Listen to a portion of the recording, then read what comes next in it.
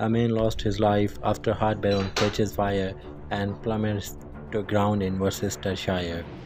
Witnesses said they saw a fireball and heard screaming before the craft suddenly fell near the villages of Umbersley. The man, said to be aged in his 20s, was pronounced dead at the scene following the accident at around 6:20 a.m. on Sunday. Various pictures show the balloon hundreds of feet in the air moments before it plunged to earth.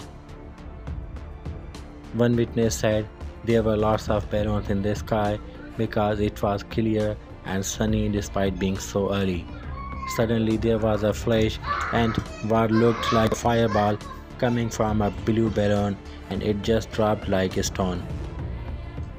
Thanks for watching. For further updates, like and subscribe this channel.